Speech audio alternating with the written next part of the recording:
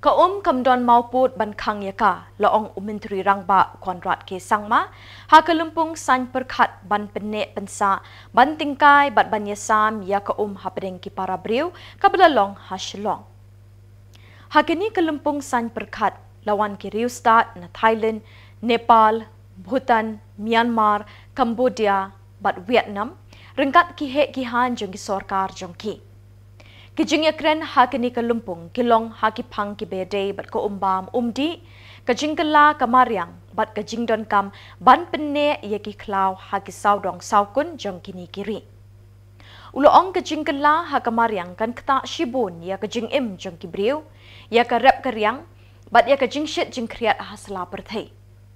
Kumta uloong kiri jong ka perthai ki don kam ban ye mirjing mut bat ban sandur thamai ki rukom trikam ban ya dai ki pat ben riu ne kajing e ki baap khaman kajing thmu jong ni kalumpung kalong ban wanra ya ki rukom trikam ka thamai ha ka ba kitna jong ka sarkar kin lang shrup na ka benta ka wei kajing thmu kumju ru kiri ka perthai kin le ya ka ba ya dei bat kajing penne bat jing tingkai ye ki spa mariang ki ba ukhun ben riu shitulup ka perthai udon kam ye ki.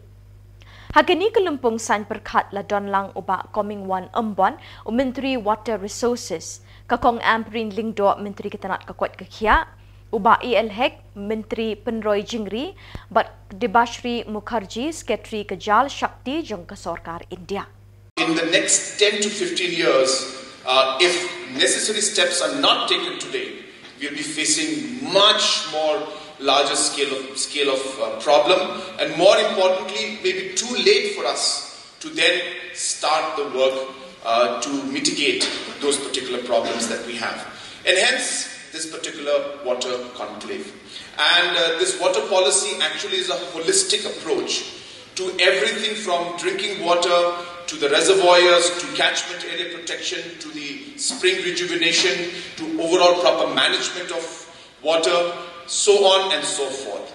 And this particular water policy is in fact what has been driving us and guiding us to address many issues when it comes to water related issues. That we have 6,800 plus villages in our state, and today we have a water committee in every village. And therefore, whenever the water issues are coming up, we ensure that these committees take up this issue, work with the state government, work with the district and the block officials, work with the departments, and then come up with a holistic approach so that it's sustainable also in nature at the grassroots level. And that has been, as I said, one of the more important decisions that the state government took. And today, as I said, we have a very effective water policy that has been implemented at the grassroots level. We have a huge issue, madam, with our rivers. And as you are aware, the Umshirpi and the Wamukra are definitely one of the streams and rivers that need special attention. And I'm happy to share with you that we have been in constant touch with your ministry to find solutions to this. I have personally taken up the matter with our Honourable Minister, and he has assured us of full support, and he has asked us to relook into the entire proposal, which we are doing as we speak, and hopefully in about a couple of months' time, we should be going back to you to ask you to support us in rejuvenating some of the more critical rivers and streams in Shillong city as well as in other parts of the state. As you know, most of the water connections in the city have been there for the last 20 years, 30 years, even as long as 40, 45 years. And hence, the entire network, the pipes, the entire infrastructure needs to be revamped completely. And hence, a huge financial burden, of course, will be there.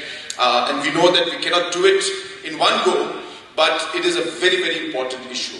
We also have issues because of multiple other factors in terms of our different activities related with mining and other economic activities which we are aware of, and hence we are working in a manner where we can have a balance between the economic livelihood of the people, as well as the sustainability of the environment and of the streams and the rivers. And striking this balance sometimes is one of the most difficult things that any government and economy has to do, as livelihood is also important, but obviously our streams, waters and our forest also is equally important.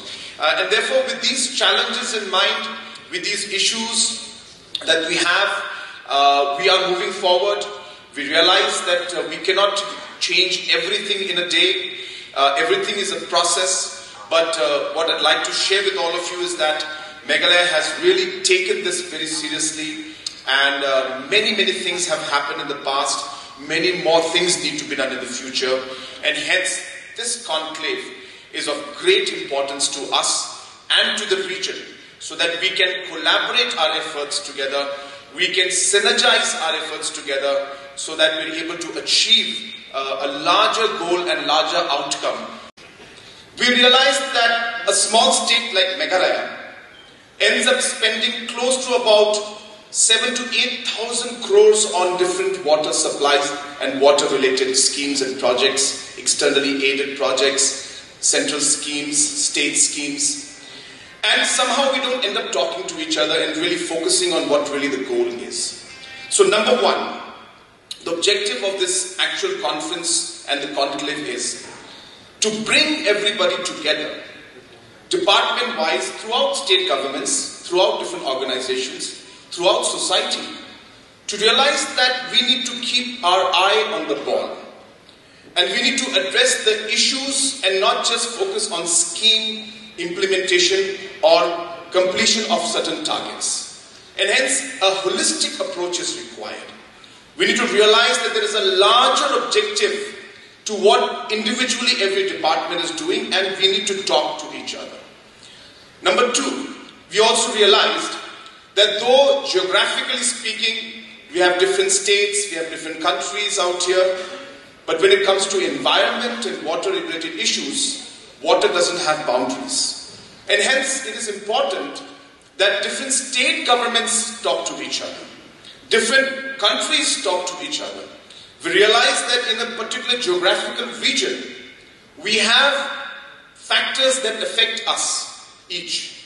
And therefore, if we are not aligned in our efforts and in our goals, we actually may not be able to achieve the full potential if we are able to actually work together. So this is the genesis of the project and this conclave that we had. Number three, why the water conclave? So we have, and I think every other state in the government in the country has got what we call the climate councils, and the chief minister heads the climate council. We realize that climate change, obviously apart from the normal problems we have, climate change is only impacting these problems even at a larger scale.